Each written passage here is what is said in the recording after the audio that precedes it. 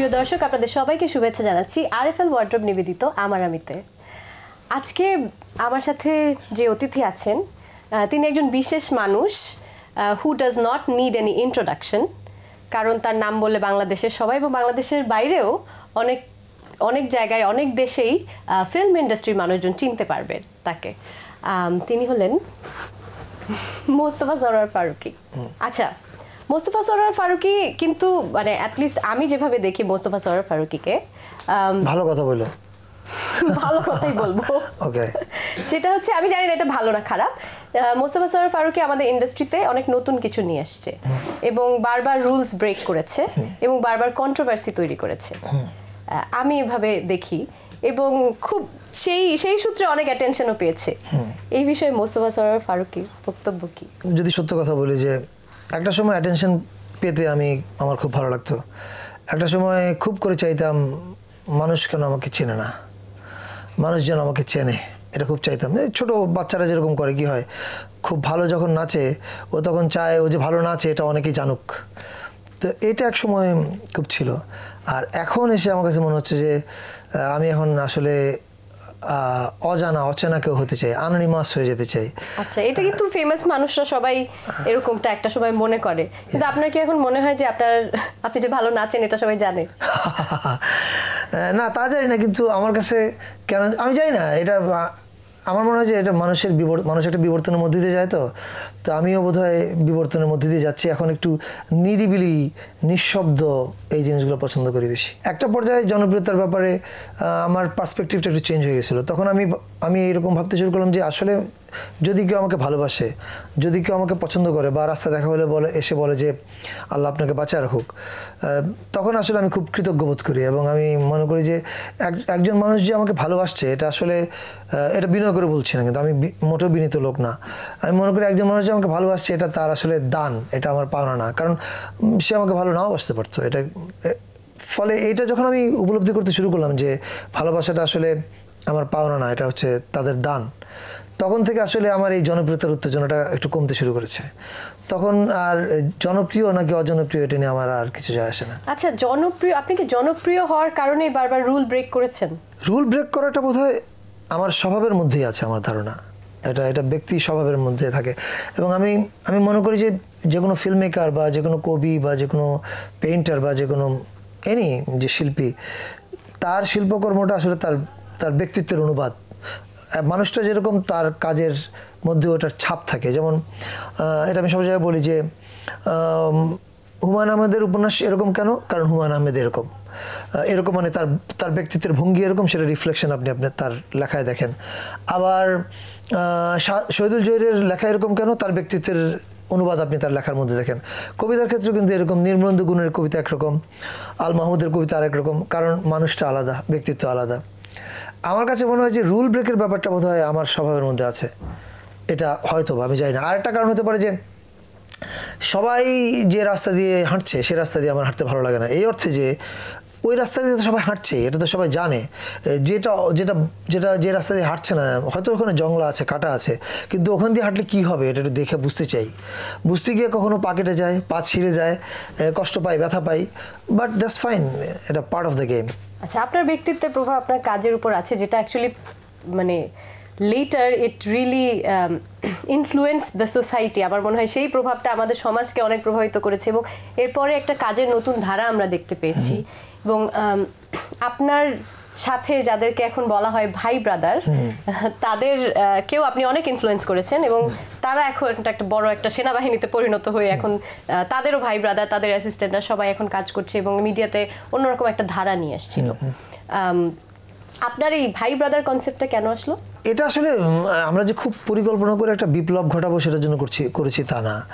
আমি যখন টেলিভিশনের জন্য কাজ করি, চড়ুই ভাতি করলাম তখন আমি চিন্তা করলাম যে আসলে আমার অডিয়েন্স কারা, আমি কাদের সঙ্গে কথা বলছি এবং কাদেরকে আমি রিচ করতে যাচ্ছি এবং আমার ল্যাঙ্গুয়েজটা কী। তখন আমি মনে হলো যে আমি আসলে সবচেয়ে ইয়াঙ্গার যারা, তাদের সঙ্গে আমি কমিউনিকেট করতে চাই। তখন আমি যেটা বললাম যে চড়ুই ভাতির একটা পোস্টার বানালাম সেটা বানিয়ে তখন সাইবার ক্যাফে ছিল, এখন তো হাতে হাতে ইন্টারনেট, তখন ইন্টারনেট ব্যবহার করার জন্য নির্দিষ্ট কিছু দোকানে যেতে হতো, এখনকার অনেক ছেলেরা ভাববে ও এটা আবার কি। সো সেই সাইবার ক্যাফেতে আমি তখন এই পোস্টারগুলো লাগিয়েছিলাম ঢাকা শহরে বিভিন্ন সাইবার ক্যাফেতে। সেখানে পোস্টারের নিচে আমি আমার ইমেল অ্যাড্রেসটা দিয়ে দিয়েছিলাম, কারণ আমি ওদের সঙ্গে কমিউনিকেট করতে চেয়েছি। ফিল্ম মেকার একটা খুব পলিটিক্যাল অ্যানিমাল, এবং আমার ফিল্ম মেকিং আমি সবসময় মনে করি আমার একটা পলিটিক্যাল অ্যাক্টিভিজম। সো অ্যাক্টিভিজম করতে হলে আমি কাদের সঙ্গে করবো, কারা হবে আমার একসঙ্গে চলার মিছিলের মানুষ, তখন আমার মনে হচ্ছে এই মানুষগুলো হবে তারা। ফলে আমি আমার ইমেল অ্যাড্রেসটা সেখানে দিই, দেওয়ার পরে বিভিন্ন দর্শক তাদের ইমেল পাঠাতে থাকে, এবং একসঙ্গে আমার একটা অনেক বিশাল জনগোষ্ঠীর সঙ্গে এই সোশ্যাল নেটওয়ার্কিং যখন আসে নাই, তখন আমি ইমেল দিয়ে একটা বিশাল সোশ্যাল নেটওয়ার্কিংয়ের জায়গা তৈরি করি। এবং সেটা করতে গিয়ে অনেক অ্যাসপায়ারিং ফিল্ম মেকাররাও আমাকে চিঠি লিখতে শুরু করে, বাংলাদেশের বিভিন্ন প্রাইভেট ইউনিভার্সিটি, পাবলিক ইউনিভার্সিটি, সে সমস্ত জায়গা থেকে। তো যারা চিঠি লিখতো তাদের মধ্যে যারা সবচেয়ে বেশি নাছোড়বান্দা, সবচেয়ে বেশি জ্বালাতো, যাকে আর না বলা যাচ্ছে না, তখন তাকে বলতাম আচ্ছা ঠিক আছে তুমি আসো, অমুক দিন থেকে জয়েন করো। কারণ আমাদের ইন্ডাস্ট্রির বাস্তবতাতে আমি অনেক অ্যাসিস্ট্যান্ট ডিরেক্টরকে অ্যাফোর্ড করতে পারি না, কারণ টাকা পয়সার একটা ব্যাপার আছে। তো যারা সবচেয়ে বেশি জ্বালাতো তারাই একসময় আমাকে অ্যাসিস্ট করতে শুরু করে। এবং আপনি তো অনেককে সেই সুযোগ দিয়েছেন, এবং একটা সময় তারা সবাই একসাথে থাকতে শুরু করে, একসঙ্গে থাকতো, এবং এটা একটা লঙ্কা কাণ্ড আর কি। জাস্ট ইমাজিন এরকম 13-14টা মানুষ একসঙ্গে থাকছে, এবং এক একজন বিচ্ছু। এবং আমি মনে করি দোজ আর দ্য ডেজ, এবং আমার জীবনেও আমি মনে করি ওটা খুবই শ্রেষ্ঠ সময় ছিল, কারণ তখন সারাদিন শুটিং করতাম, এবং প্রতিদিন সন্ধ্যায় সিনেমা নিয়ে ডিসকাশন করতাম, প্রতিদিন আলোচনা হতো। এটা একটা অন্যরকম স্কুলিংয়ের মতো ছিল ব্যাপারটা, সেটা এখন আর আমার জীবনে নাই, ফলে আই মিস ইট। তো ওই তো আর কি, যারা বেশি জ্বালাতো তারা এসে ভাই ব্রাদার হয়ে গেল। তারপরে এত ভাই ব্রাদার যখন হয়ে গেল, তখন মানে ভাই ব্রাদার নামটা আসছে কেন, কারণ অ্যাসিস্ট্যান্ট ডিরেক্টর বলতে আমার লজ্জা লাগতো। অ্যাসিস্ট্যান্ট শব্দটার মধ্যে একটা খুব পশ্চিমা হায়ারার্কি আছে, তখন আমরা বলতাম যে আমি লজ্জা যেহেতু বলতে পারতাম না, বিভিন্ন প্রোগ্রামে গেলে পরিচয় করাই দিতাম, ও আমার ভাই ব্রাদার, একসাথে কাজ করি। সো দ্যাটস হাউ ভাই ব্রাদার বিকেম এ টার্ম। আপনার ভাই ব্রাদার কি আপনার স্বপ্ন পূরণ করতে পারছে? অবভিয়াসলি এটা সবাই জানে, I am very proud of them. এবং আমি যখন দেখি, যখন টেলিভিশন এবং ভিডিও ইন্ডাস্ট্রির কথা বলি, দেন আমি সত্যি তাদের ব্যাপারে অনেক গর্বিত, এবং তাদের সাফল্য। সবচেয়ে favourite K? It's a very difficult question, which I'll never answer. এটা আমি কোনো উত্তর দেব না, যুদ্ধ লেগে যাবে। I should not. সবাই প্রিয়। সবচেয়ে অপ্রিয় কে? সবাই প্রিয়, কেউ অপ্রিয় না। এবং আসলে একজন অপ্রিয় থাকতে পারে না। ধরা যাক তোমার যদি 5টা বাচ্চা থাকে, একটা বাচ্চা কি অপ্রিয় হবে? ইম্পসিবল। হয়তো কোনো একটা বাচ্চাকে বেশি বকাঝকা করবা, কিন্তু কোনো বাচ্চা অপ্রিয় হবে না। আচ্ছা, ইটস ইম্পসিবল। আচ্ছা, মোস্তফা সরওয়ার ফারুকীর সিরিয়ালগুলো যেগুলো ছিল এক সময় অনেক অনেক জনপ্রিয় ছিল, এখন তো একদমই ফিল্ম বানাচ্ছেন, এখন কেন সিরিয়াল বানাচ্ছেন না? এটা কারণ হচ্ছে সময় নাই আমার। একটা মানুষ জীবনে কতদিন বাঁচতে পারে, ফলে আমি সময়টাকে ইউটিলাইজ করতে হচ্ছে, সময়টা ভাগ করতে হচ্ছে যে কোন সময় আমি কি করব। ফলে আমি সবসময় ছবি বানাতে চেয়েছি, ফলে যখন ছবি বানানোর সুযোগ এসছে আমি ছবিটা বেশি বানাচ্ছি। তবে আমি কিছু মিনি সিরিজ করার কথা ভাবছি, সেটা অনলাইন এবং টেলিভিশনে একসঙ্গে হয়তো প্রচার হবে, এরকম 13 এপিসোড, 26 এপিসোড, এর বেশি না। এখন আর আমি 100 পর্ব ভাবতেই পারি না। 100 পর্ব চিন্তা করলে মনে হয় ও মাই গড, 3 বছর একটা জিনিস করতে হবে, খুব কষ্টকর কাজ। আচ্ছা, আমার মনে হয় দর্শক মিস করবে একটু। I miss them too. সেটা অবশ্যই মিস করবে, বাট আমরা চাই যে আপনি আরো ভালো ভালো ফিল্ম করেন। আমরা আপনার আপকামিং ফিল্ম নিয়ে একটু শুনবো, তার আগে একটা ছোট্ট বিরতি নিয়ে আসছি। প্রিয় দর্শক, আমি কথা বলছি মোস্তফা সরওয়ার ফারুকীর সাথে, ওনার আপকামিং ফিল্ম নিয়ে উনি একটু কথা বলবেন বিরতির পর। কোনো একটা গল্প যখন আমাকে প্রচণ্ড কষ্ট দেয়, আমাকে রাতে ঘুমাতে দেয় না, আমার জ্বর উঠে যায়, তখন আমি গল্পটা বানাই জ্বরটা নামানোর জন্য। ফিরে এলাম বিরতির পর, আমরা কথা বলছি মোস্তফা সরওয়ার ফারুকীর সাথে। আমি বিরতিতে যাওয়ার আগে জানতে চাচ্ছিলাম যে আপনার নেক্সট ফিল্মের জন্য সবাই অধীর আগ্রহে অপেক্ষা করছে। শনিবার বিকেল। শনিবার বিকেলটা আমি জানি এটা কোন প্রেক্ষাপটে, কিন্তু দর্শকদের জন্য আপনি যদি। হ্যাঁ, এটা তো এখন সবাই জানে যে এটা হোলি আর্টিজানে যে একটা ঘটনা ঘটেছিল, সেটা থেকে ইন্সপায়ার্ড হয়ে আমরা এটা বানাচ্ছি, কিন্তু এটা ওই ঘটনা না, আমরা আমাদের মতো করে গল্প নির্মাণ করেছি সেই ঘটনা দিয়ে ইন্সপায়ার্ড হয়ে। এই ঘটনাটা যখন ঘটে, যে হোলি আর্টিজানের ঘটনাটা, এটা আমাকে তখন ভীষণ, আর সব বাংলাদেশের মানুষের মতো আমাকে ভীষণ রকমভাবে নাড়া দেয় এবং আতঙ্কিত করে। এবং আমি ঘটনাটা বোঝার চেষ্টা করলাম যে বাংলাদেশের মানুষ ট্র্যাডিশনালি তো বাংলাদেশের মানুষ বসবাস করে ভবিষ্যতে। বাংলাদেশের মানুষ কখনই বর্তমানে বসবাস করে না। আপনি খেয়াল করে দেখবেন যে বাংলাদেশের বেশিরভাগ ফ্যামিলিতে টাকা জমায় ভবিষ্যতের জন্য, কিন্তু নিজেরা কখনো ঘুরতে যায় না। এখন ঘুরতে যাওয়ার অভ্যাস চালু হয়েছে, কিন্তু ট্র্যাডিশনালি বাঙালি হচ্ছে অল্প অল্প করে অর্থ সঞ্চয় করবে এবং সে অর্থ দিয়ে একটা জায়গা কিনবে, ফ্ল্যাট কিনবে এবং ছেলেমেয়েরা যেন ভালো থাকে সেটার বন্দোবস্ত করবে। অর্থাৎ আমরা চিরকাল বসবাস করি ভবিষ্যতে, বর্তমানে আমরা বসবাস করি না। যে মানুষেরা, যে জনগোষ্ঠী ভবিষ্যতে বসবাস করে তাদের পক্ষে আর যাই কিছু হওয়া সম্ভব, সুইসাইডাল হওয়া সম্ভব না। ফলে আমি বুঝতে চাইলাম যে কেন এই মানুষগুলো সুইসাইডাল হয়ে উঠলো। মানে আমাদের এটা আমি জানি যে আমাদের সোসাইটির মধ্যে অনেকগুলো, আমাদের সোসাইটির ফেব্রিকটা অনেক কমপ্লিকেটেড। এটা আমরা যেমন নদীমাতৃক দেশ, উপর থেকে দেখলে যেমন দেখা যায় অনেকগুলো নদী এঁকে বেঁকে গেছে, আমাদের চিন্তার জগৎগুলো এরকম যে অনেকগুলা, কেউ এই মতের বিশ্বাসী, কেউ ওই মতের বিশ্বাসী, কেউ আরেকটা মতের বিশ্বাসী, and that makes us beautiful. এই যে অনেক বিচিত্র মত এক জায়গায় থাকছে, এটাই আমাদের বাংলাদেশের সৌন্দর্য। এবং সোফার কিন্তু আমরা অনেক মানে সুন্দর করে হারমোনাইজড ওয়েতে আমরা ছিলাম। এখন আমি বুঝতেছিলাম যে কি এমন ঘটনা ঘটলো যে আমরা এক্সট্রিম এন্ডে চলে যাচ্ছি। আমরা এই থিওরি অফ অ্যানিহিলেশনে ঢুকলাম কেন, কি আমাদেরকে ঢোকালো ওখানে, এবং এটা কি ঢোকালো আমাদেরকে ওখানে, এবং ঢোকানোর ফলে আমাদের সোশ্যাল ফেব্রিকে কি কি ইম্প্যাক্ট পড়ছে, এই পুরো জিনিসটা আমি বুঝতে চাইলাম। এবং এটা বোঝার জন্য তখন আমি নানান রকমের বই টই পড়তে শুরু করলাম, যে বইগুলো হয়তো ডিরেক্টলি রিলেটেড না। এই বাংলাদেশ, ভারতবর্ষ, আমাদের 2000, 3000, 4000 বছরের ইতিহাস কি, কবে কবে রায়ট হয়েছে, কেন হয়েছে, উচ্চবর্ণ নিম্নবর্ণের কনফ্লিক্ট কেন হলো, I started to read whole lot of thing. এবং এটা পড়তে পড়তে পড়তে পড়তে তখন একসময় আমার কাছে মনে হলো, yes, I want to make a film. ওই হোলি আর্টিসানের ঘটনাটা আমাদের সত্তাকে নাড়া দিয়েছে সবার। আমরা সবাই খুব কানেক্ট করতে পেরেছি। আমার মনে হয়েছে যেরকম আমি তো ওখানে থাকতে পারতাম, তখন আমার কি রিঅ্যাকশন হতো ওইখানে, ওই ছেলেটার জায়গায় হয়তো আমার আশেপাশে, ইনফ্যাক্ট আমাদের আশেপাশের অনেকেই ছিল, সো তখন তার মাথায় কি কাজ করছিল। So I think it's a very challenging topic. সেই সাথে আপনি আরেকটা চ্যালেঞ্জিং কাজ করেছেন, সেটা হচ্ছে যে আমি শুনেছি যে ফিল্মটা এক শটে, সিঙ্গল শট ফিল্ম। এটা আমি জানি না, আমি বুঝি না, এটা খুব কঠিন একটা বিষয়। ইট ইজ কঠিন, এটা খুবই চ্যালেঞ্জিং ছিল। থ্যাঙ্কফুলি আমরা এটা করতে পেরেছি বিকজ আমার একটা খুব ভালো ক্রু ছিল যারা খুবই কোয়ালিফাইড। আমাদের খুব ভালো স্টেডিকাম অপারেটর ছিল যে ইউরোপের ওয়ান অফ দ্য বেস্ট। আমাদের ডিপি খুব ভালো ছিল, আজিজ জাম্বাকিয়েভ, কাজাকস্তানের। ফলে আমাদের ফোকাস পুলারটা ছিল খুবই এক্সপার্ট। ফোকাস পুলারের জন্য আমাদের শট কখনো একবারও এনজয় হয়নি। সো এই সব মিলিয়ে আমার টিমটা খুব স্ট্রং থাকার ফলে আমরা এটা করতে পেরেছি। কিন্তু ইট ওয়াজ রিয়েলি রিয়েলি টাফ।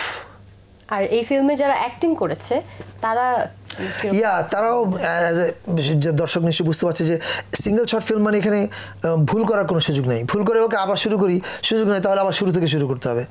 ফলে অভিনেতাদের সঙ্গে আমাদের রিহার্সাল করতে হয়েছে ব্যাপক। কিন্তু আমাদের ভাগ্য ভালো যে আমরা কিছু ভালো অভিনেত্রীর সঙ্গে কাজ করেছি।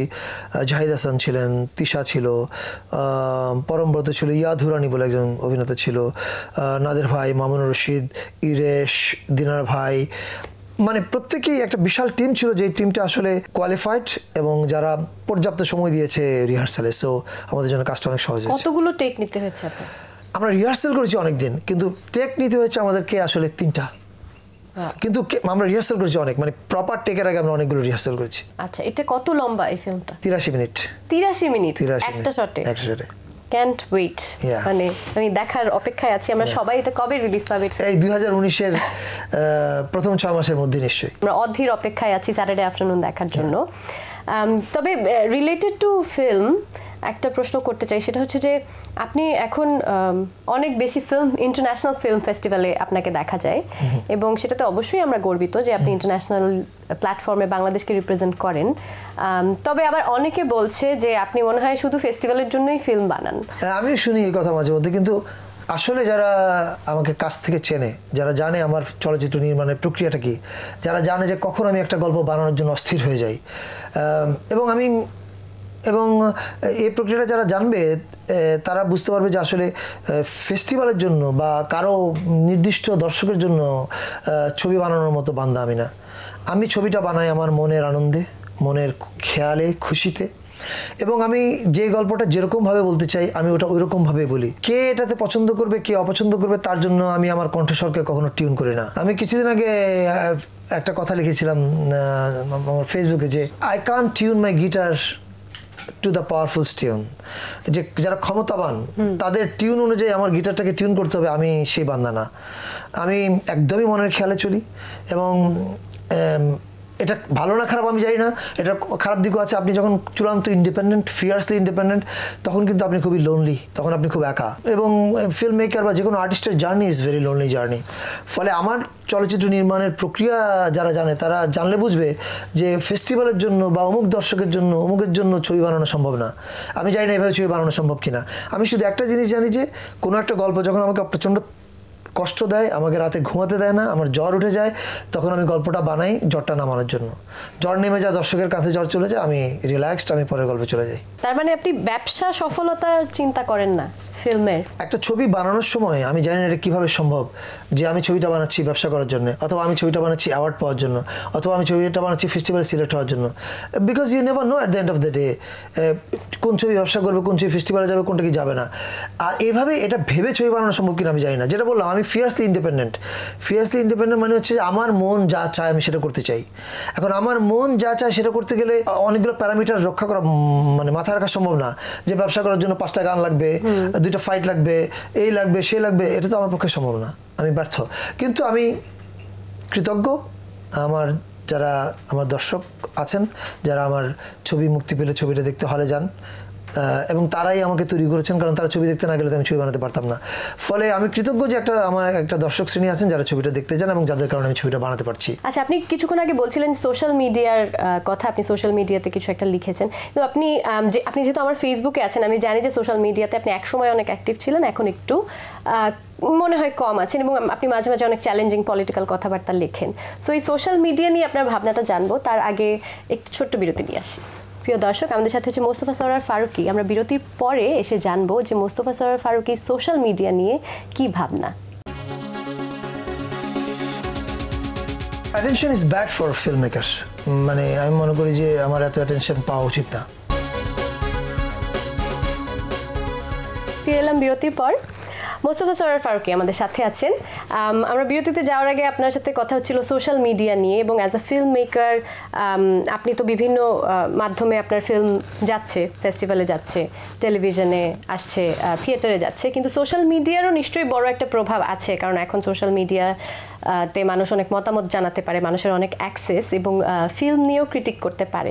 সো আপনি কি মনে করেন সোশ্যাল মিডিয়া নিয়ে আপনার ভাবনাটা কি? আমি নিজেও সোশ্যাল মিডিয়াকে আসলে বোঝার চেষ্টা করছি। সোশ্যাল মিডিয়া এটার অনেক পজিটিভ দিক আছে, অবভিয়াসলি অনেক গুরুত্বপূর্ণ কজে জনমত তৈরি করা যায়, অনেক ভালো কজে জনমতকে কাজে লাগানো যায়, কিন্তু এটা বোধহয় মহৎ শিল্পের জন্য খুব ক্ষতিকর। দেখেন, কিছুদিন আগে মার্টিন স্করসিস একটা লেখা লিখেছিল 2017-র দিকে হলিউড রিপোর্টারে। মার্টিন স্করসিস সম্বন্ধে যারা জানেন না, উনি আমেরিকার খুব বিখ্যাত ফিল্ম মেকার। ওনার ট্যাক্সি ড্রাইভারের মতো একটা ছবি আছে যেটা ধুমধুমার ব্যবসা করেছে, বক্স অফিস হিট। উনি একটা লেখা লিখেছেন, উনি লিখেছেন যে এই মুহূর্তে পৃথিবীতে একটা খুব বাজে ট্রেন্ড চলছে, যে ট্রেন্ডটা হচ্ছে number game. Social media is also part of that number game.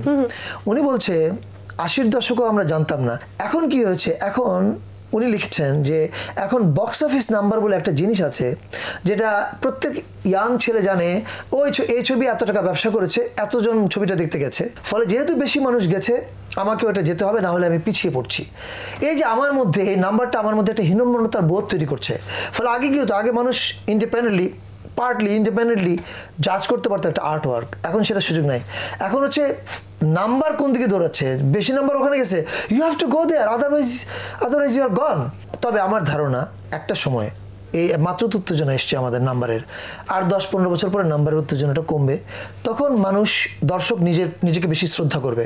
তখন সে ভাববে 500 জন যাকে ভালো বলছে, আমার 500 জনের কথা শুনতে হবে কেন? I have my own judgement, I have my own test, এবং I will use my brain, এবং আমার যদি ভালো লাগে আই উইল সে গুড, আমার খারাপ লাগলে আই উইল সে ব্যাড।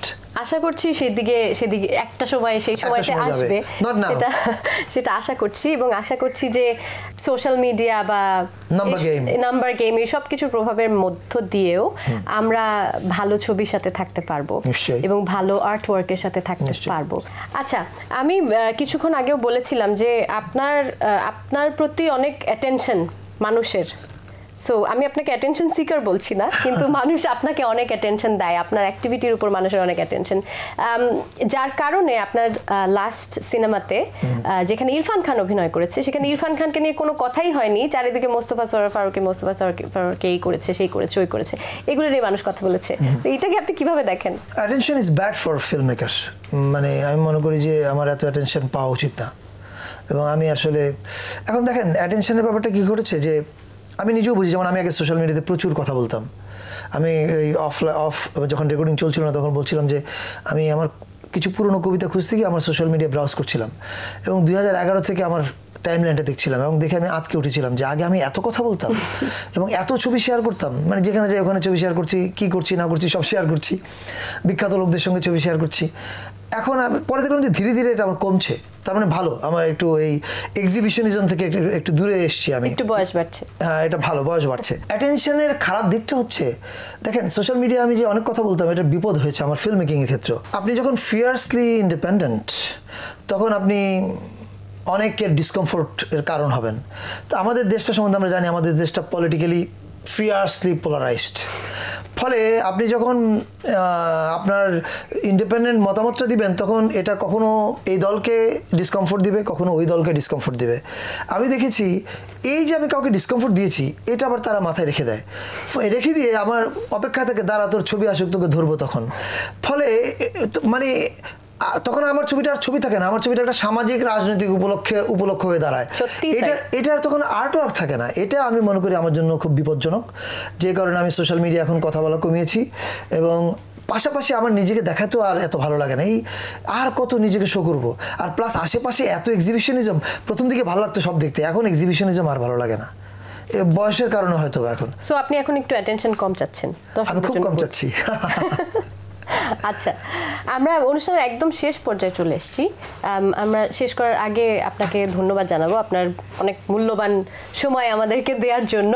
আর একটা ছোট্ট গিফট আছে ভিগোর তরফ থেকে, সেটা আপনার জন্য, এটা এখানে আছে, যাওয়ার সময় আপনাকে দেওয়া হবে। অবশ্যই নিয়ে যাব। বিদায় নেওয়ার আগে জানতে চাচ্ছি মোস্তফা সরওয়ার ফারুকির বয়স কত? Wow, well again social media কল্যাণে এটা তো জানে যে ইটস এ বিগ জোক নাও। আমার বয়স কত আমি নিজেও জানি না, কারণ আমি দেখি যে অমিতাভ বলে অনেক, প্রতিবার আমার জন্মদিন আসলে মে মাসের 1 তারিখ রাত 11টার সময় শুরু করে অমিতাভ একবার লেখে 56, শাওন তারপরের বছর লেখে 67, নেভিল লেখে 77। সো আমি আসলে এখন আমার আর কোনো বয়স নেই, আমি বয়সের ঊর্ধ্বে উঠে গেছি। আমার সত্যিকারের বয়স কত না নাকি না? আপনি যেটা বলতে কমফোর্টেবল।